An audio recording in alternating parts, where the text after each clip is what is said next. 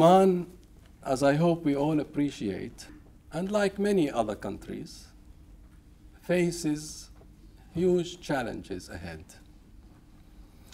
In the years to come, we are going to rely a great deal on the next generation to find a way forward to continued prosperity and stability.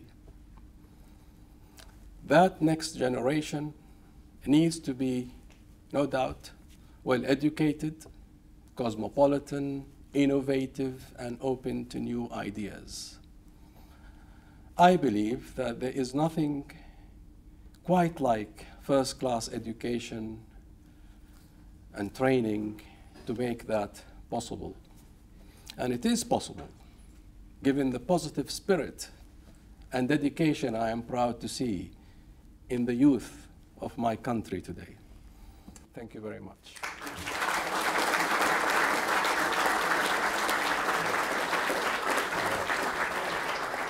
I would also like to thank Robert and the Anglo Omani Society for hosting this wonderful lunch today.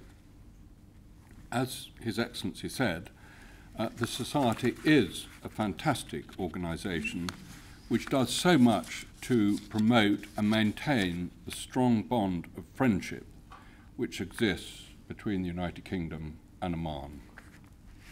A friendship which truly matters to the United Kingdom.